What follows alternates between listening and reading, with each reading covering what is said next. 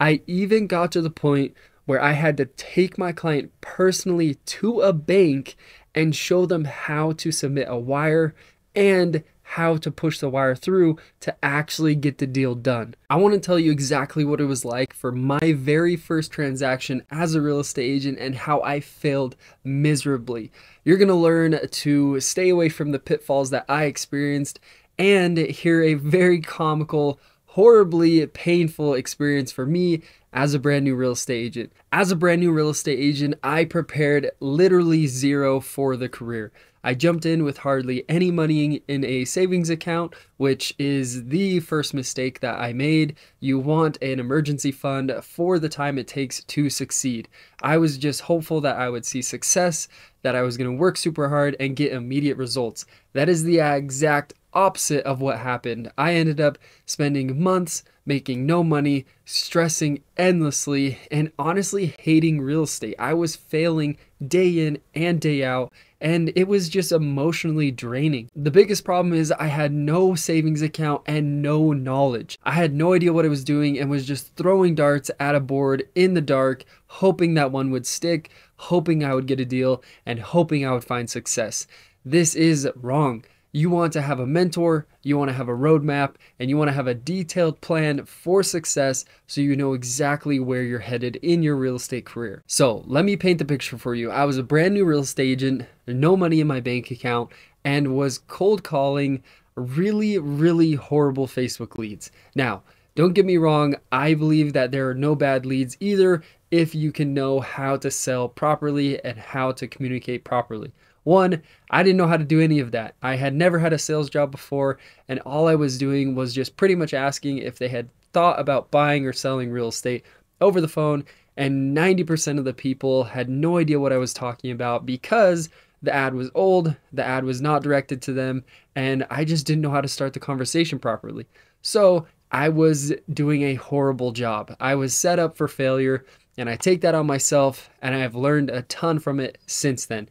And that's why I'm creating this video, so you don't make the same mistakes. I was a brand new agent calling these Facebook leads, and I landed my first appointment. It was the holy grail, best feeling of my entire life, and I was ecstatic. So the appointment came, and I showed up at the office, and the client actually came in through the door. I was so excited, but there was a big problem right off the bat. We had a horrible time at communicating. This client's first language was not English, and so communication was brutal. I was trying to explain the process, I was trying to ask questions, and it was not going anywhere.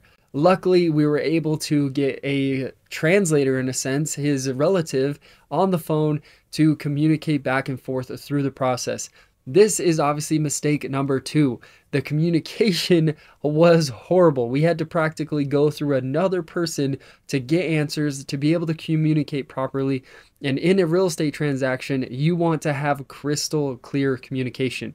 For me, that didn't happen. There was hardly any communication, and my messaging was not getting across. And so if you've done a deal before, or if you know anything about a real estate transaction, there were major problems throughout the process because I was on one page, my client was on the other, and we were not communicating properly. So what ended up happening for me is my client got really upset with me, and I got really upset with my client. And we were just butting heads, trying to get a deal done, trying to find a house, and I had no idea what I was doing or how to communicate. By some miracle, I was able to get this client under contract. They were happy, they found a house that they loved, and then we ran into the next huge problem. I had no idea how to start the lending process or what questions I should be asking my client to make sure that they had done the right steps to be approved and be able to purchase the home that we just went under contract for. Luckily, I was smart enough to have them get pre-approved, but there were huge problems still that needed to be hurdled. The first was on my very first deal, this specific client didn't have a traditional form of identification. So the approval process was brutal. They were based off of an out of the United States identification system, which is very tricky. On top of that, they were screeching by with the amount of income they made, the down payment, and the loan program to even pull it off. I even got to the point where I had to take my client personally to a bank and show them how to submit a wire and how to push the wire through to actually get the deal done. Luckily, this entire process was solved. An awesome lender communicated with me, got the process done, and I closed on my very first transaction. After this, it was a desert once again, and I was back to ground zero. As a new real estate agent fighting through this process, I was devastated. I had no idea still what I was doing. I made hardly any money from the transaction, and so I want to share with you the very most important top 3 things that you need to know as an agent when you're getting started so you don't fail like I did and have a horrible beginning to your real estate career. The first is getting a mentor or a brokerage that gives you incredible support so you know exactly what you're doing in the beginning. What is extremely important about this relationship is that it is a very short and expedited process until you are up to speed. Having a mentor is fantastic. They're great to answer questions, show you the ropes, and get you on your way to success. But you don't want to be having a mentor for way too long to the point where you don't need them anymore and you're still splitting your commission to the point where it's costing you a massive amount of money. Instead, learn what you need from a brokerage or mentor and make sure they want you to spread your wings and fly and go build your own business. Number 2 is understanding the real estate purchase process. Real estate is great, but when you get licensed, it's flawed to the point where you don't have any idea of how to even write a real estate contract, how the real estate purchase system works of going under contract, and all the nuances of actually doing a transaction.